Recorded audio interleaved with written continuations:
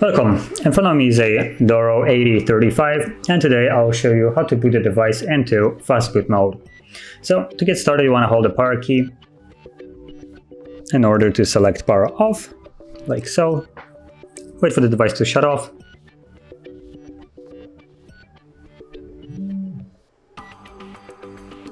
And once the device is off, you want to then hold power key and volume up.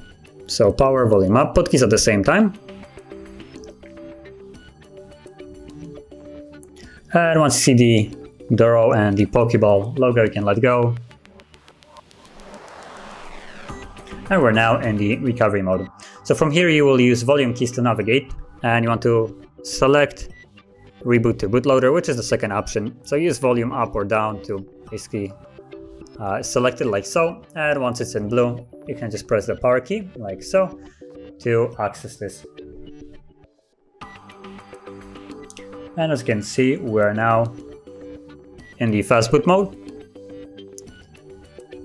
So that's basically the Fastboot mode. And from here, again, I have the option to use the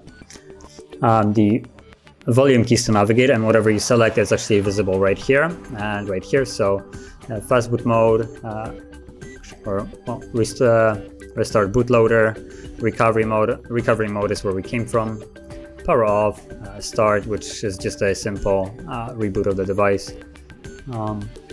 So yeah, and whatever you select, again, press power key to access it to, basically, in this case, I'm leaving this mode by tapping on start.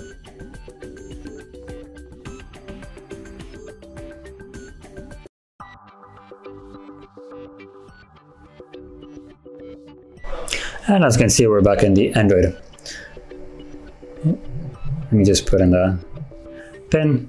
There we go. So that is how you access and leave Fastboot mode. And if you found this video helpful, don't forget to like, subscribe, and thanks for watching.